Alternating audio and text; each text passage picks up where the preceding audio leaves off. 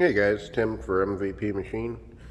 I brought the propane tank wood stove into the shop probably early January to repaint it and just see how everything held up. And then I decided on doing about 5 different upgrades, and wanted to show you A, how this thing held up, what worked, what didn't, and B, what upgrades I'm putting on it.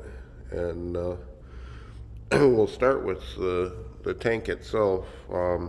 It held up incredibly well, in my opinion, because I don't see really any signs of any wear or any problems in there.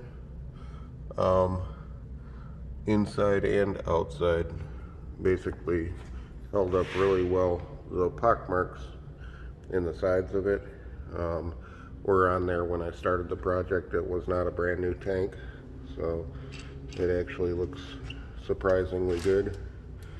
What did not hold up was the stainless steel grate. To the right we have the old one, which was made out of 1/4 inch material going across and 1/2 inch going down, and you can see what happened with that. The heat kind of destroyed it.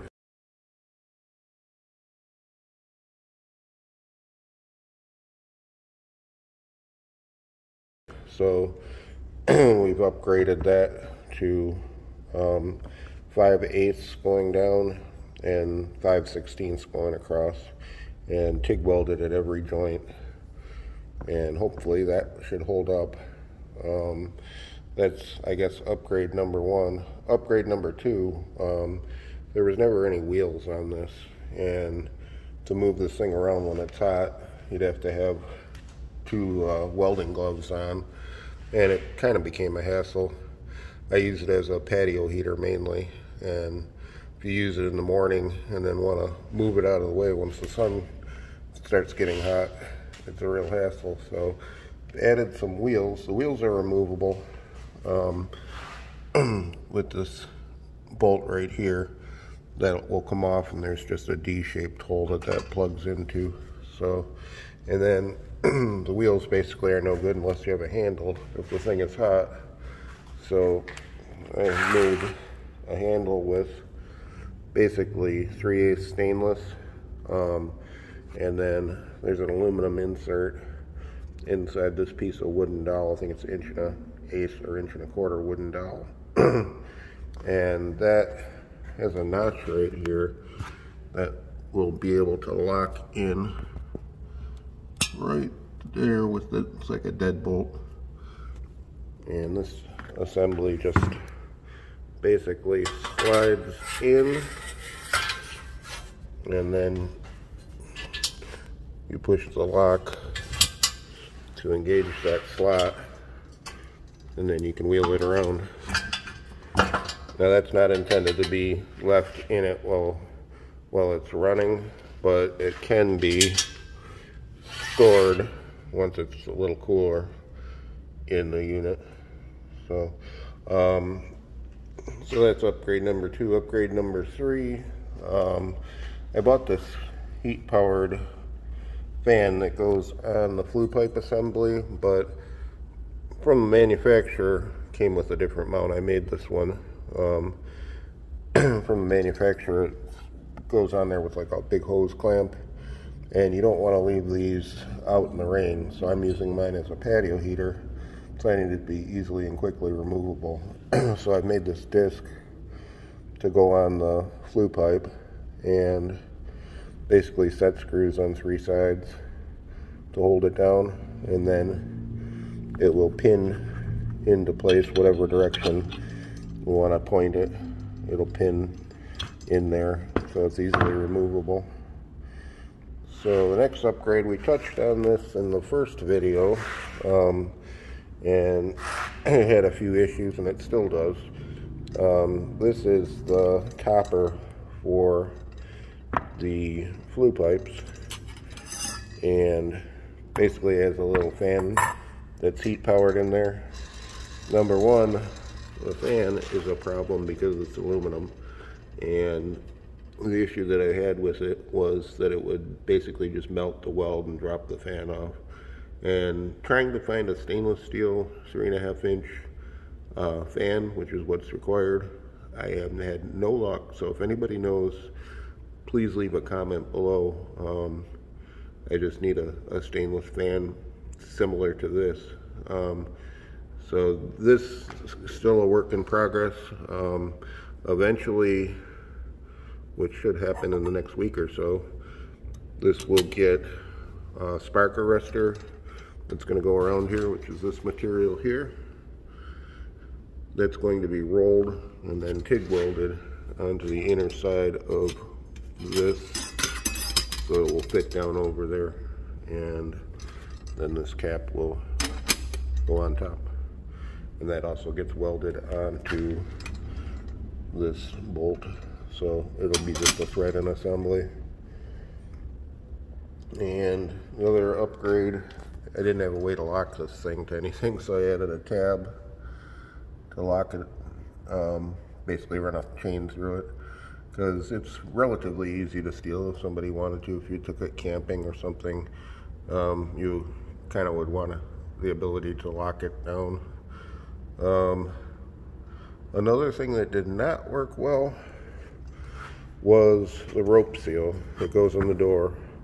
And basically what happened was, because of the rain and the amount of times you open and close it, I use this a lot. It's probably had 300 fires in the 2 years of its existence, if not more, and the rope seal just did not work. But I actually like it better without the rope seal, so that's being left out. And the other thing that didn't work extremely well for me was the secondary combustion burner, which is inside the tank here. It does work, but I had thought about cutting it out while I had it apart, but decided to leave it in. This would work much better in an indoor environment. So if I ever use this like in a garage or something, that's where it would become more useful. But outdoors, it's just not very effective. And I think that's about it for the upgrades.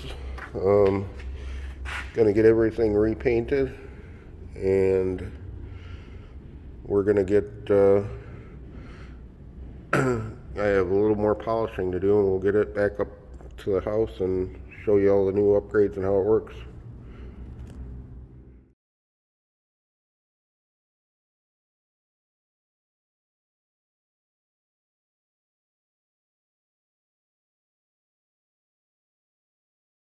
Hey guys, got it back at the house now. Everything's painted and assembled.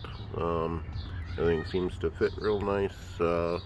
Have the flue pipe assembly installed with the new spark arrestor up top. Had a friend of mine roll and weld that, TIG welded it from the inside. Came out beautiful. Thanks, Dave. And the only thing is stainless steel fan. We're going to make our own for it because it seems to be impossible to find. So that probably won't be installed until next week. And I left the aluminum fan out of there because it just drops down the flue pipe when it melts off. The dual fan assembly fits real good. It basically just fits into these pins, and every set of two where there's an arrow. I don't know if you can see the arrow. Yeah, there it is. So you can index that like 8 different ways. Wheels work good. It's a nice addition. Handle could have been a little bit longer, but it's still a lot easier to move it around. So that's a good addition. The handle, made these rods out of stainless steel so that I don't want to leave the handle in it while I'm using it, so I can pull it out and just stick those in the flower pot that's right next door to it when it's not in use, and then put it in when it's needed to move it.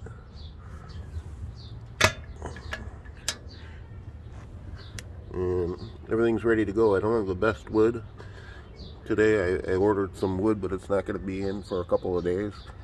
So I'm gonna cut what I have and fire it up, and we'll see what it does. This is all I could come up with for wood. I just had some end cuts off some big logs. I just split them up, so that's enough for a pretty decent fire for this. So I'm gonna get those going and I'll be back in a second. Okay, it's up and running. Got a little bit of kindling and some lighter fluid at the top, and usually do a top-down fire in this. It works pretty good, and we'll see how long it takes to get the flue pipe fan going. And also I have this other fan that sits on the top, and that works real well. You'd be surprised, they don't really blow very hard, but it makes a difference, especially when it's calm outside. Close that up and let it roast for a few minutes and see how long it takes to get the fans going. About 3 minutes into the fire, the top fan started at about 1 minute. It's cruising along pretty good.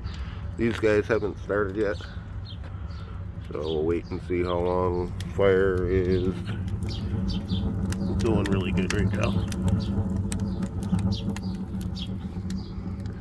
And we're not getting much in the way of anything for smoke out of the top already, so. Okay, we're about 4 minutes in, and these guys are zinging along pretty good. They just started.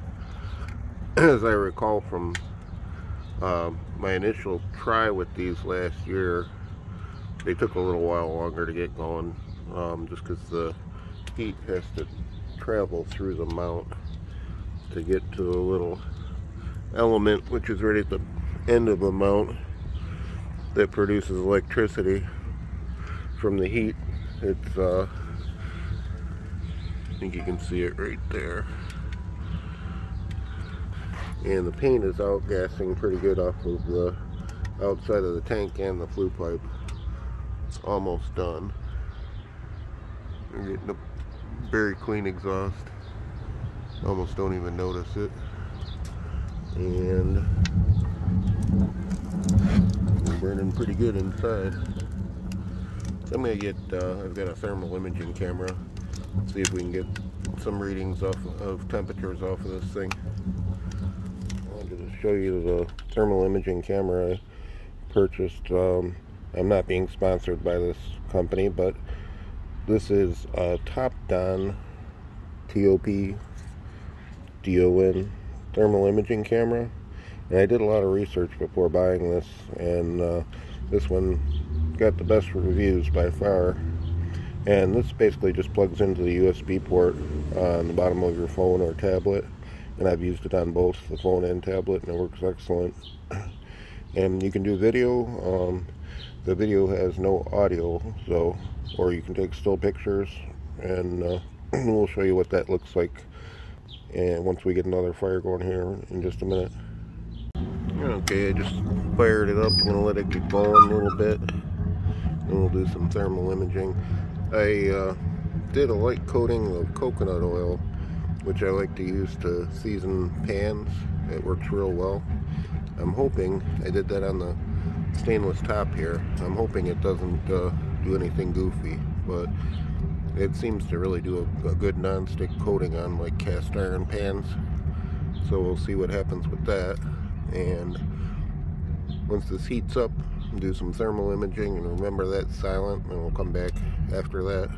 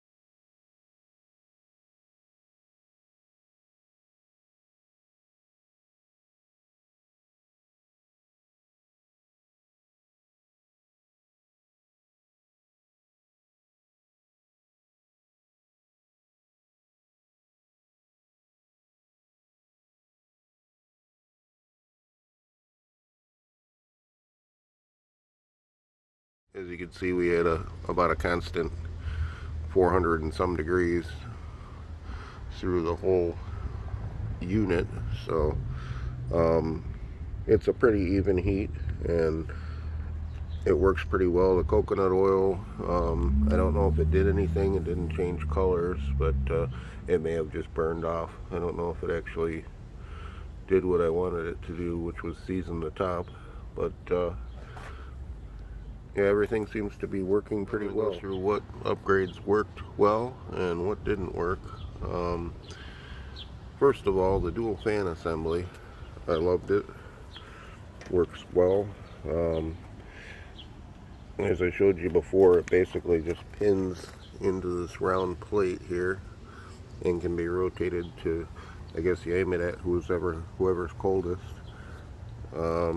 That worked excellent, and the fan assembly worked well. The spark arrestor up top is another welcome addition. Any sparks that come out of it are very short-lived, so it's doing its job, and I never had anything up there in the last 2 years that I've been using it, so that worked real well. The wheels work excellent. I'm able to move it around, but which did not work was the handle assembly. It's too short and it's just very awkward to move, so that's going to be eliminated, and found out I can just use the flue pipe, which is 4-inch 16th inch wall stainless, so it's pretty rigid assembly.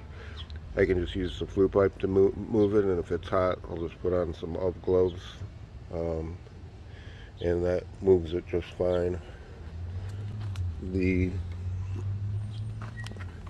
upgraded grate for holding the logs worked very well. There's no warp to it, so that'll do its job. I haven't cleaned this out, which I'm going to do in just a second here. To clean it out, basically I just use one of these roast pans and put it under it, pull out the grate, pull out the ash removal tray, and just use my hand to push everything into the tray. Just takes a matter of seconds, and it's ready to go for another fire.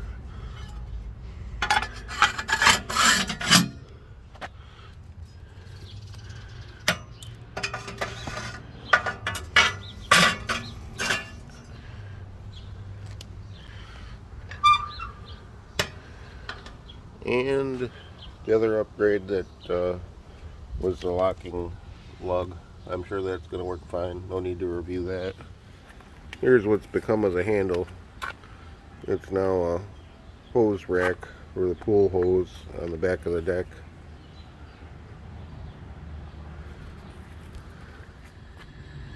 I've got another fire going. I moved it over to the fire pit area. Sometimes the fire pit is just a little too much and it consumes a lot of wood, so it's not that cold tonight, probably about 64 degrees, and it really helps keep the mosquitoes away for some reason. But I did install the aluminum fan up at the top, and it seems to be working quite well. I don't know if you can hear it, it's a little loud, but the door kind of acts as a throttle, and you can hear the speed of the fan kick up when you open the door. And it's been getting quieter and quieter. I think the bearing that I made, or bearings that I made for it, are kind of wearing in. Originally, I only had a 4-foot segment of the flue pipe. About where that clamp is was where the top went, and that's, I believe, why it was melting the fans, and I think that extra 4 feet is really helping. So that's working good, and these fans are working really well. It's actually too hot out here. I want to thank you guys for watching the video, and we need about a couple hundred more subscribers, so I'd appreciate it if you like this type of video, if you would subscribe, and please feel free to leave a comment. That helps too. And thanks for watching, and we'll see you in the next video.